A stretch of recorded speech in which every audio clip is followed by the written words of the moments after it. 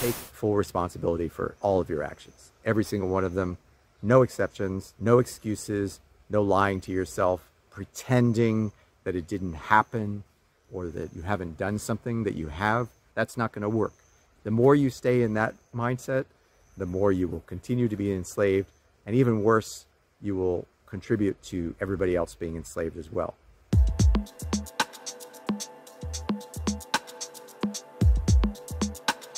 Let me ask you a very important question.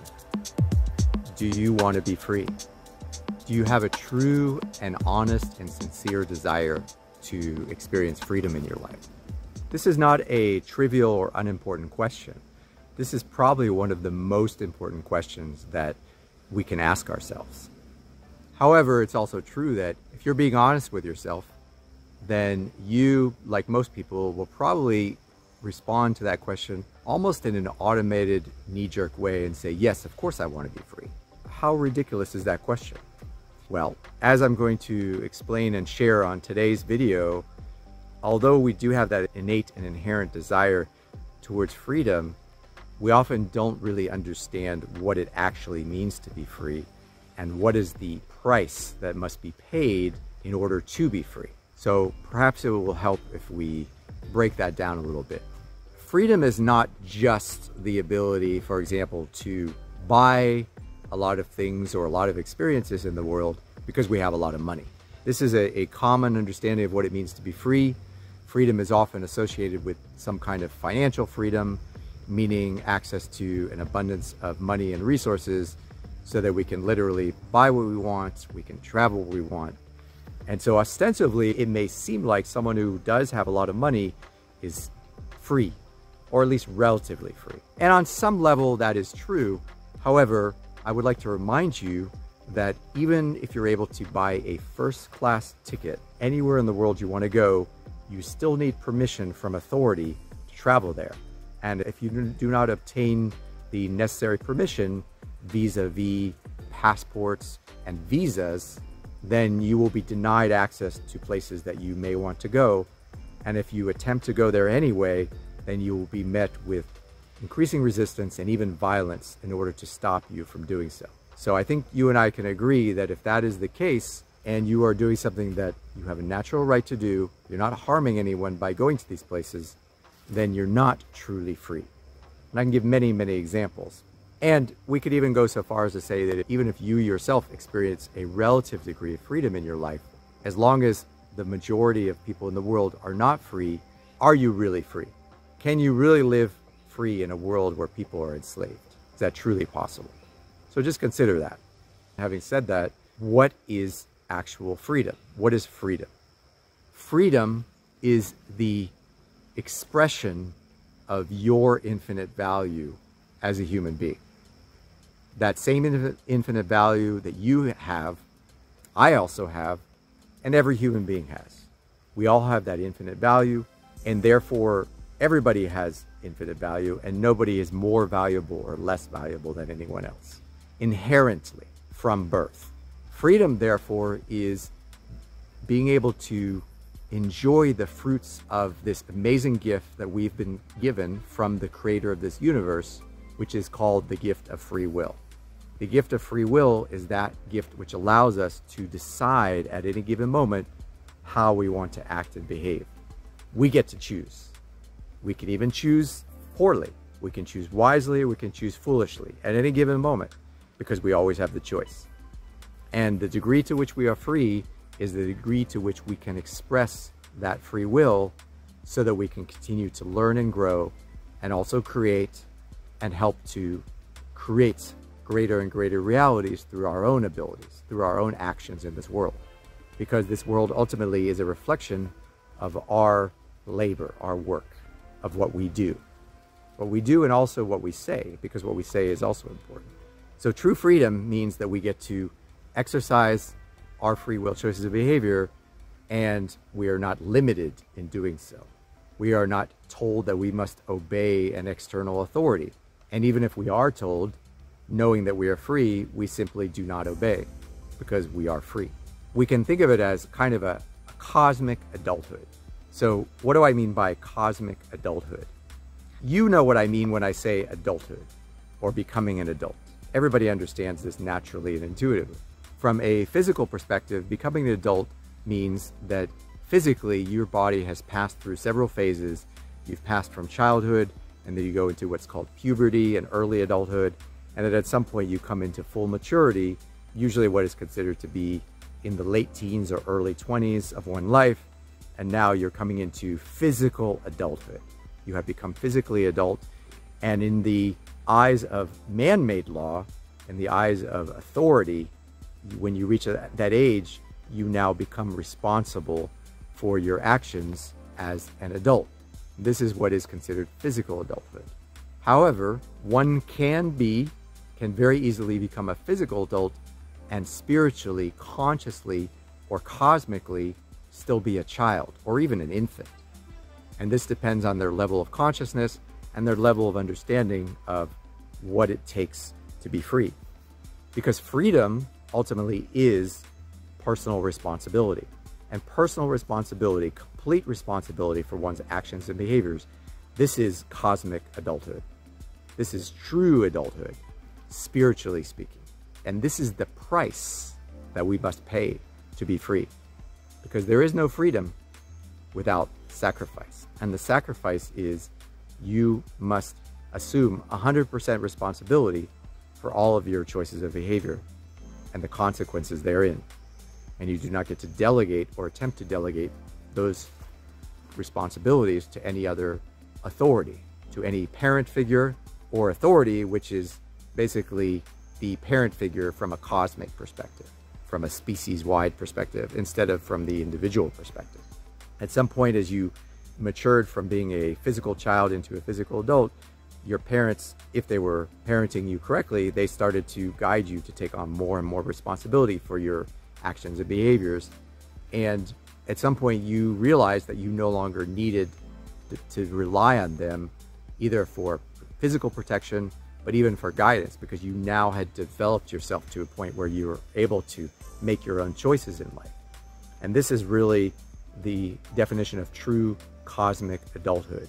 It's not just that you're old enough to vote or do other things that man-made laws would tell you that you have a quote-unquote right to do, but actually you know that you now have full responsibility for your actions, and therefore you have earned, you have merited freedom.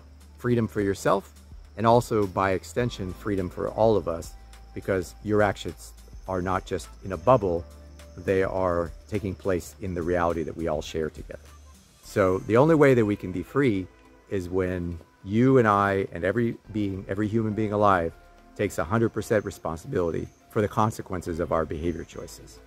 We do not attempt to lie about it. We do not attempt to brush it under the carpet. We don't tell ourselves stories. We don't try to ignore the consequences of what we've done, but we always assume full responsibility. And even better, of course, before we act, we always put our choices to a certain litmus test, which we can call a moral filter, and we really think carefully and we say, is this the right choice? Am I doing the right thing?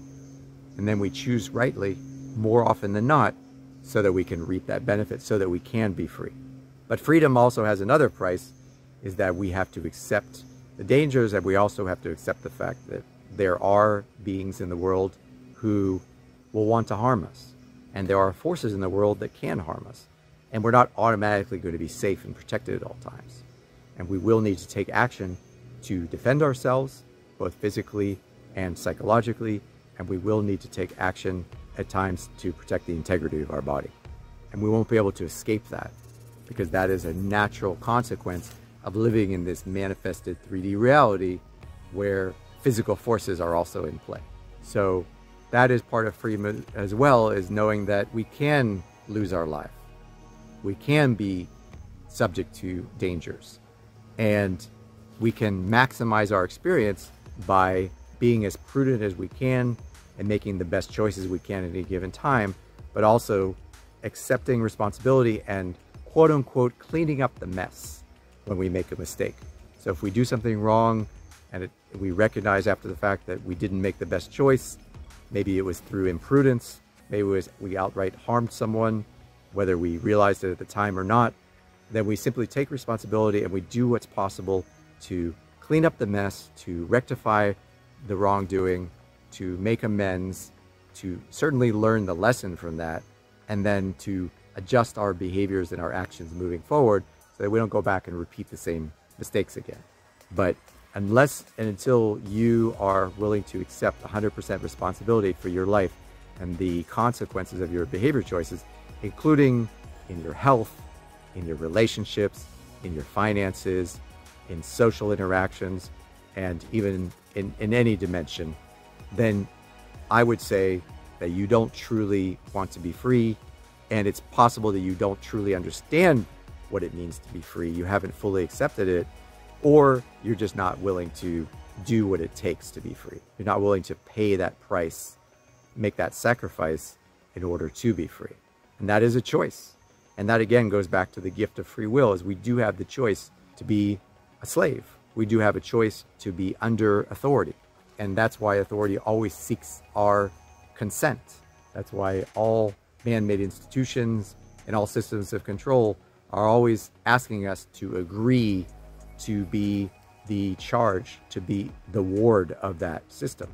For the most part, there are exceptions, and of course, these systems will use violence to enforce themselves, but ultimately, from the get-go, they are seeking our consent, and that is because we have free will and we need to choose either freedom or slavery.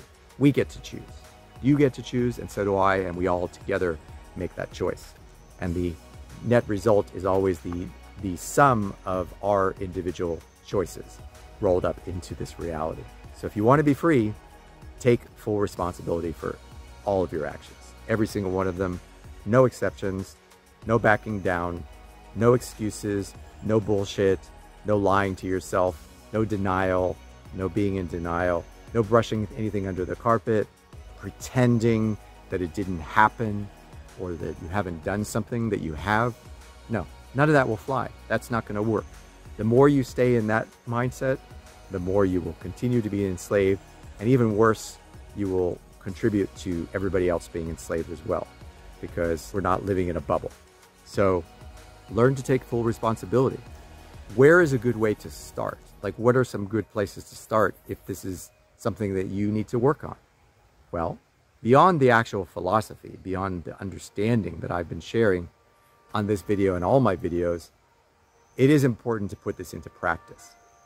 A great way, perhaps, that I would suggest based on my own experience would be to look at your health. Look at the consequences of your actual health and well-being, and identify ways that you may be actually contributing to having poor health through your nutrition, through the things that you eat. Are you lying to yourself, for example, and saying that you can somehow get away with drinking Coca-Cola and other things like that and somehow not have an effect on your being? And I'm talking about any type of soda, whether it be a regular soda, a diet soda. Do you really think that that's true? Can you really get away with consuming large amounts of sugar in your body or other substances and not have a negative consequence on your body? Or are you ultimately responsible for what may seem like chronic illnesses but are actually imbalances due to poor nutrition?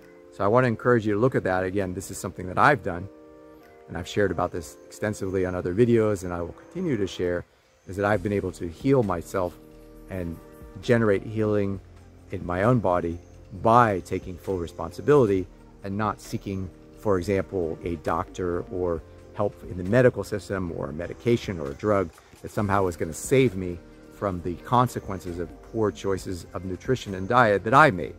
So this is a great place to start, because we all have complete control over what we consume. You know, maybe related to that, do you really think that there's not going to be a consequence, for example, to brushing your teeth with fluoride toothpaste? Do you really think that you're going to be able to get away with putting all these chemicals on your body vis-a-vis the quote-unquote cosmetics and beauty products that many times have all kinds of harmful substances in them, and that's not going to somehow have a consequence when you're applying them to the largest organ in your body, which is, of course, your skin? So taking responsibility means that you stop lying to yourself about this and say, yes, the things that I consume, the things I put in my mouth even the things I don't swallow, but I'm ingesting or putting on my body, these can and do have a consequence. And I'm going to accept the responsibility for that. And if I'm having health issues, then rather than going off and seeking a pill or a potion or some kind of magic spell, then I'm going to actually take responsibility and change my behaviors accordingly. So this is a great way to start, because until you have that mental equipment, until you have that interface through which consciousness experiences its reality, which is your mind and your brain, until you have that in order, all this other stuff that I'm explaining to you is just going to go in one ear and out the other. You're not going to be able to absorb it, and you're certainly not going to be able to implement it. So I would say that if you want to experience what it means to take full responsibility, then taking full responsibility for your own health and your health situation is a great place to start. I would recommend no other place. Once you've done that, then you can start to tackle the other areas of your life that are also important. For example, your relationships. Your relationship with yourself, of course, is always the first one, but also relationships that you have with others. For example, you may have a spouse or a partner or a significant other. That would be a great place to start to evolve your relationship with that person. And they may or may not be ready for that, but when you start to take more responsibility, that cannot not have an effect on your relationship. And if that relationship needs to evolve, or if that relationship comes to an end because the other party simply isn't ready to evolve the way you are, then those will be natural consequences that you can accept. But being free, you understand that you can't control that other person. All you can do is control your own behaviors, and those relationships will start to evolve. So that's a great way to look at it. And even the way you look at people that come into your life that you don't necessarily have a pre-existing relationship with, how you interact with, for example, the new people that come into your life. This will also evolve as you take more responsibility for your own actions. Then you can start to take responsibility for, if you're, for example, if you have a job, or if you work in some organization, or you're working with others, you're doing some kind of labor, whether physical or mental or all or combined, you can start to look at the ways in which you take responsibility for your actions and behaviors within the context of that. And then you can start to evolve your interactions, and then you will probably see that your success in that will grow, or you may simply outgrow whatever you're currently doing and find yourself naturally evolving to take on greater and greater roles and responsibilities, maybe within the same organization, maybe even within a new organization, as you're evolving and assuming more responsibility for your behavior choices. So this is how it works. So step by step, always starting with the self, always starting with the relationship with yourself, always starting with the way you treat yourself and the choices you make that affect yourself first. And then by extension, you will start to manifest correct behaviors and better interactions and dynamics with those around you.